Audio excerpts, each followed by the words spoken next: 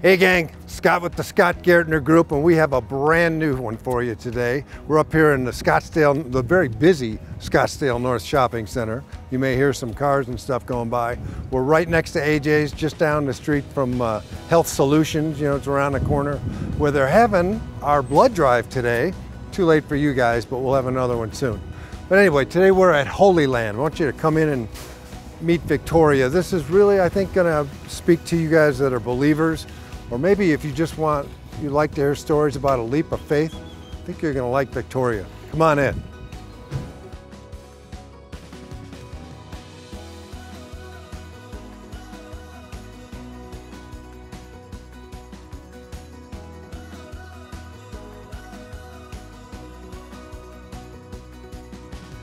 So I teed this up outside saying that this store is a little bit of a leap of faith.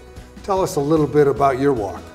It really was a leap of faith. I had a calling to do this, and it was my desire and my heart's love for God that I just decided that this was the time that I would open the Holy Land Books and Gift Store. And this wasn't like 2 weeks ago. This is a process, right? This was a 20-year walk and a journey of being able to open this store. And I'm just grateful to be here, and I'm so overwhelmed how the community has embraced it. And we won't go into, I got goosebumps as I'm thinking about it. We won't go into all of the trials and tribulations that are always there. Every time you do that, you try and follow, you know, you're led, things fall together, and then there's always trials. You've been through all of that? Oh, absolutely. But you know what? When you have a passion for something, that's what you really center on, is being able to do what God has called you to do. That's it. And, you know, a lot of things fall together for you too, right? And to be honest with you, it was the perfect location, the perfect timing, the perfect place, and here we are.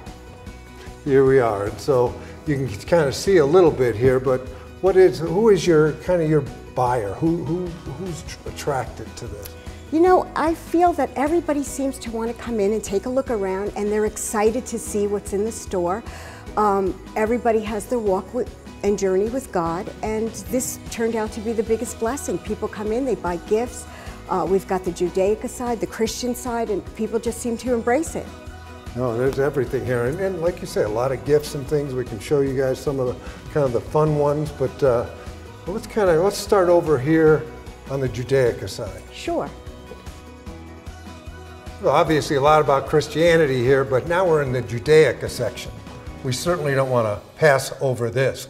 Tell us about this. Well, we have authentic items from Israel. It's the mezuzahs, we've got the hamsas, we've got the beautiful menorahs, and just amazing books and collectibles. We have everything pretty much that anybody would want to give as a gift. And this side, we carry the Holy Bibles, we carry a children's selection, teen Bibles, anything for anybody that would enjoy their walk with God.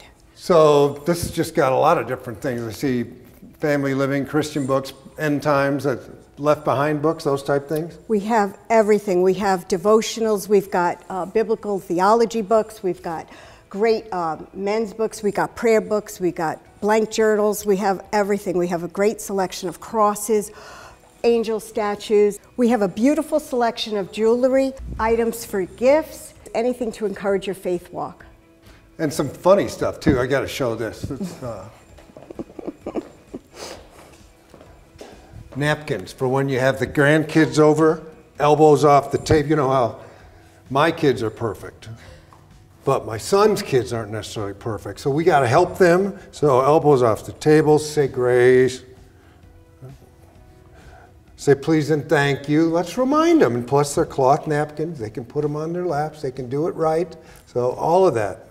There's a lot of good things on there, but some fun gifts too. And what's really my biggest joy is being able to sell Bibles. This is what I really enjoy selling more than anything, is our beautiful selection of Bibles that we carry here.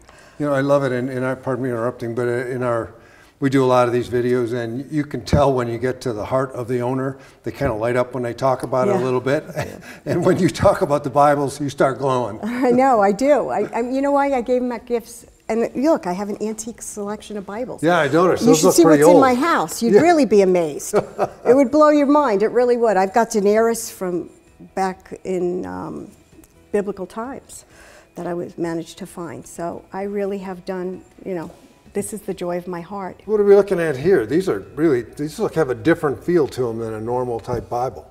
These are individual books of the Bible. So if you have a particular favorite one that you really love, these would be a great asset because you can indulge yourself in just that book. And also they make great gifts or coffee table books, and the younger generation seem to really love them because it's not the whole Bible. They can take each book and read it.